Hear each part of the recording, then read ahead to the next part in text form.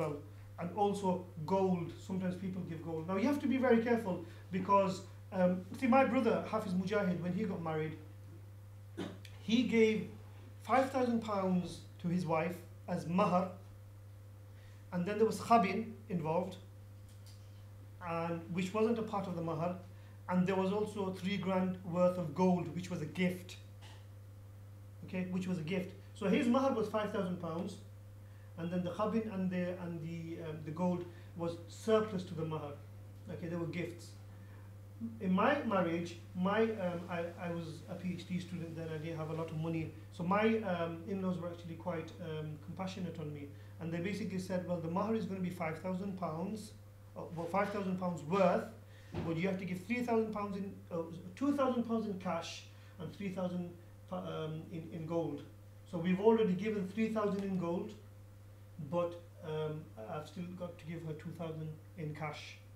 So that's all together, the gold and the money made 5,000. That was the mahar. Whereas in my brother's case, it was the £5,000 which were the mahar, and the gold was surplus.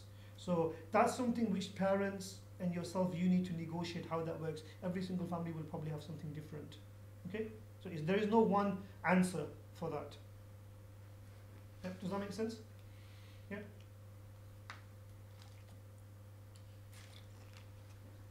Okay. How long do we have till the next break? 20 minutes?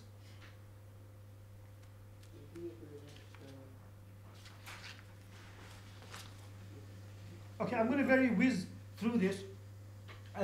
When does the mahar become necessary? I'm not going to discuss this because this is normally dealing with divorce. Okay, so I mean, you can have a look at this in the spare time, in the lunch time, and then you can, if you don't understand what this is, then you can ask me. Okay, I guess everybody's going to ask what it means. Okay, but let's not discuss this because this is more related to divorce. Okay, we'll move on. We come to the next stage, which is called tying the knot or wearing the noose. Does anybody know why I call this tying the knot or wearing the noose? Yeah. So in a wedding, okay, you can have the ring. You can either wear the ring on your fingers or you can wear the ring on your nose. Depends on where you want to work. You know, you can either the wedding, the marriage can be tying the knot for you literally, or it can be a noose for you around your neck. So it depends how you want to take it. So yeah.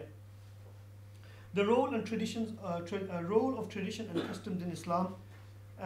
Islam does not go against tradition or customs. You have to believe that Islam does not just come in a vacuum. Islam comes in a social context, and different social contexts will have different costumes. For example, women wearing earrings or something like that. Sorry, it can't be an earring, nose ring, if it's going to be in the nose. Okay, women wearing nose stud is something which is very accepted in the Indian subcontinent. Okay, but women wearing nose studs in the Arabian Peninsula, in the Near East, and in the Middle East, it's seen as something which is haram. Some people, they see it, that's context. Okay, context is having an effect. So what you have to understand is that the role Islam is the roles and traditions of customs in Islam is, as long as these traditions and customs are not violating any Shari'i rulings.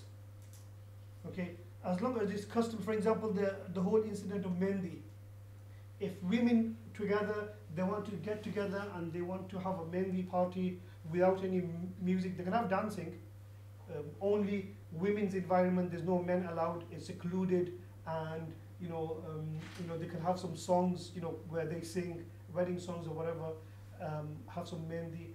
That's a concept which is not an Islamic concept, but it doesn't violate the Sharia, because the Prophet ﷺ says in the Hadith that the Medinan women, they like daf, and they like singing and dancing, whilst the Prophet ﷺ praises that. The Medinan women are very flex. I like that. They like singing and dancing. So now, there are a lot of Bengali weddings that I've been to where they kick the men out, but they have Bollywood songs and all that stuff. No, so this is what I'm saying.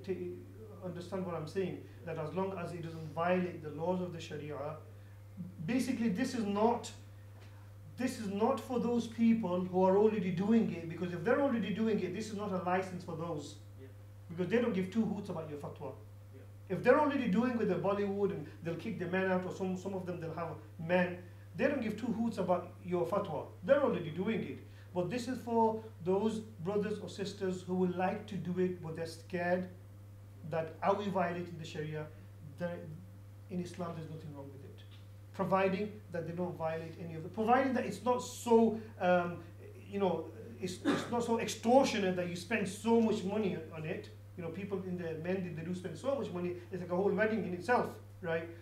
Within the bounds of Sharia, if the women or the men not together, separately, and they want to just get together and have some fun, there's nothing wrong with it. What about the issue of the actual music that they're using? Well, this is what I'm saying, that you shouldn't have the music. If they want to sing something vocally, okay, that's fine. Okay. So, but in one instance, you should understand when I say that it doesn't contravene or violates the hukum of the Sharia, that just rounds it up. Okay, and like I said, this is not a fatwa for those women or men who are already doing their Bollywood and their balle balle, whatever, right? Because they won't give two hoots of your fatwa. It's about those women who really want to do it because it's something nice, but they're scared. Does the religion allow this or not? Okay, and we've got precedence of that from the Prophet's life. So as long as this tradition and customs does not kind of violate the Sharia rules, then there's nothing wrong with this. Something which is very, very, which is a disease in our community, and is called the jahez. The jahez can be translated as the dowry. This is where the husband's, the groom's father demands from the wife's father, the bride's father, that you need to give me a whole sofa set, and you need to give me a fridge, and you need to give me a car, and you need to furnish my house.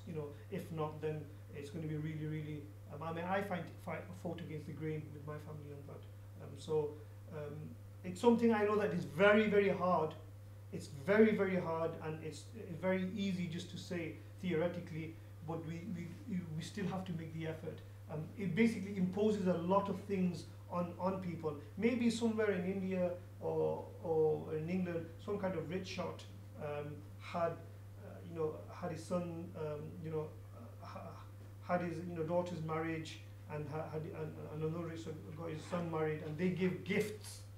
So the bride's father was so rich, she was able to give gifts to the groom's father or the groom's family, and from there maybe this tradition it kind of started. If the bride's father sincerely, if they do want to give a gift to their daughter, then that's fine, there's nothing wrong with it. But if it's imposed on them to the extent that it's going to put them in a financial crisis and they need to bring out loan and things like that, then that's haram, and you need to fight against the grain. Okay, as far as possible. Maybe these things are very, very hard because they're rooted in our kind of blood system. Maybe it's really, really hard to get over these things, but we should try. Just one moment. This sister, she basically said that, I don't know why my father is taking a £20,000 loan now. Right? He's taking a £20,000 loan out in my nikah. I could do a nikah with few dates and things like that. But you have to understand where they're coming from as well. They have been conditioned.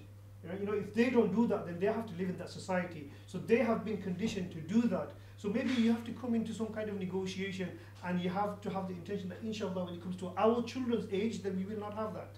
They are products of their time. We are products of our time. Now, you had a question. Yes, so is the dowry optional then? Sorry? Is it optional? It's not like a dowry as the jahez. Yeah. Dowry as the jahez. If somebody wants to give it without any kind of imposing on him, and without any kind of, like they have to give it, or without any kind of social pressure, it's fine. You can't impose it. But this is something which is more of a societal kind of thing. It's conditioned in our society. For example, if I was to not to have anything, right? If I was to not to have anything, then people are going to come, and they are going to tell my parents that, okay, we want to see where you got your bahu from, and what did they give. And when they say, they haven't given anything, and people did say to my parents, they haven't given anything. So it's embarrassing for them, because it's going against the culture, it's going against the norm. They'll rather die rather than their izzat. So these things, you know, you don't go all vendetta and all vigilante on them and say, no, I wanted the proper